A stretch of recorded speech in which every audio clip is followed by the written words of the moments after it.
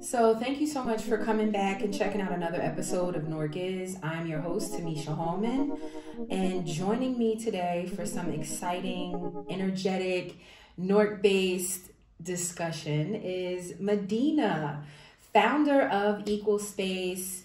You guys know him, seen him around town. He is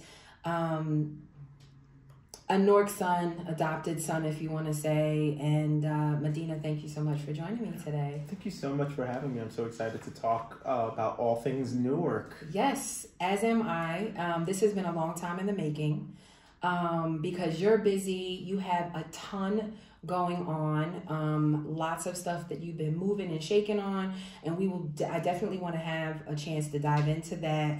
But I think that where we should probably kind of kick things off, because I know myself, I know that I'd always seen you around before we started working on a professional level, crossing with some clients and what have you. We've seen each other. And everything. Yes. And then it's like usually the head nod, the hug. Right. How are you? Right. It progressively, we're speaking. It's like, okay, then we started working together on things. Fast. And for long periods of time. Exactly. So I knew, I'm like, okay, this guy is dope. We need to get him in and talk to him.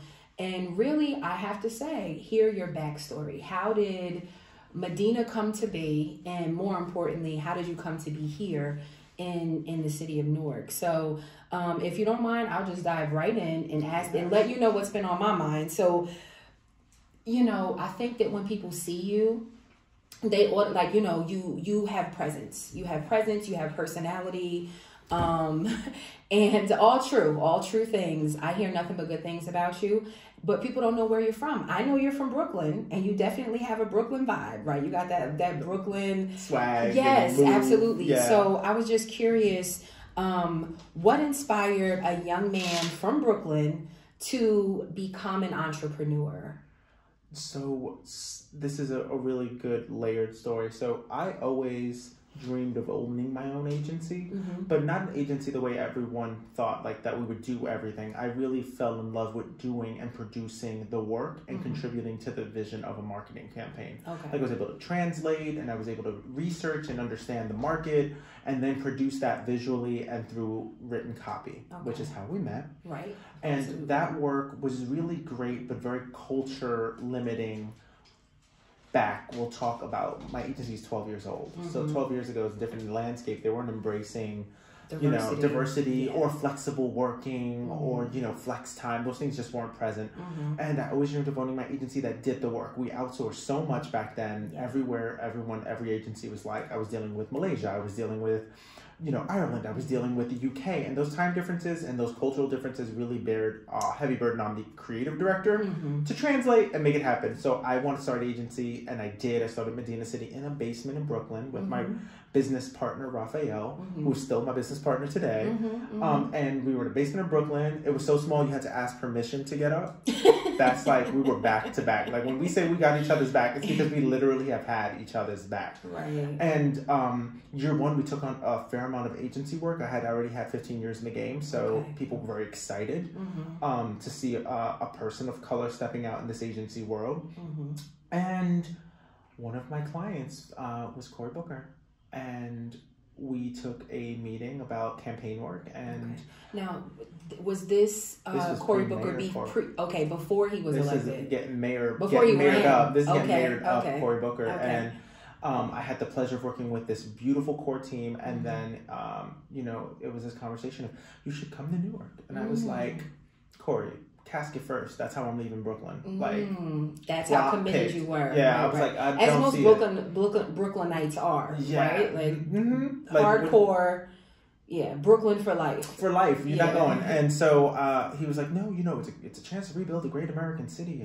And He pitched you. It was just like this wonderful conversation. How could you not So I said, you know what, I'll go and take a tour. It took 4 hours. 20 days later, I moved my life and my agency to Newark. Wow. And committed. So I have to ask you, aside from what Cory Booker was able to, him convincing you to even come, right? To just give it a chance, to just come see what was happening here. Once you got, because we're talking 10 years ago. We're talking 12 years 12 now years ago. Of Newark, a very So different it looked, Newark. yeah, it looked very different. And then my recollection of Newark was even further back, because my recollection of Newark was 2003, 2002 Newark, because I went to school at FDU. Okay. So my experience in Newark was very, very different even then, because you came here and there were house parties and it was like a very, a city really in need of love. Yeah. And the citizens were love in themselves, but they needed some work. So when I came here again with new eyes, with like entrepreneurship eyes, I saw a great Black American city that reflected my cultural identity. I saw a political landscape that was fiercely multicultural. And I saw all the recipes and the buildings and the location to make it a great city. And I'm a strategist at heart, so you give me an underdog and I'm gonna like run with it. I love that you use the word underdog. So you saw the opportunity. Oh, I did, because just think about it. I'm in Brooklyn, and that's the very beginning of Brooklyn's gentrification. It was becoming harder for me to keep my business running, keep my office. We're becoming very profit oriented at my space and less people focused interior and exterior. And that's not about, I know from getting to know you that's the exact opposite of what you want to personify. Because we have the pressures, like we have payroll, we have these things. So we just, naturally the pressure was there. I came to Newark, I doubled my square footage, I doubled my team, I changed our entire culture, and I was able to do some really beautiful things off the bat as soon as I came into the city. And you got to earn New Yorkers' love. You got to beg and plead. You got to earn their trust. You got to earn their respect, and then comes the love. I feel like I just got it though. I feel like New Yorkers are just like, oh, he's here to stay. Like he's never years. Well, no, they've been. I can definitely attest to why they embraced you though, because you know what it is. You just want to know that you're someone that's genuine.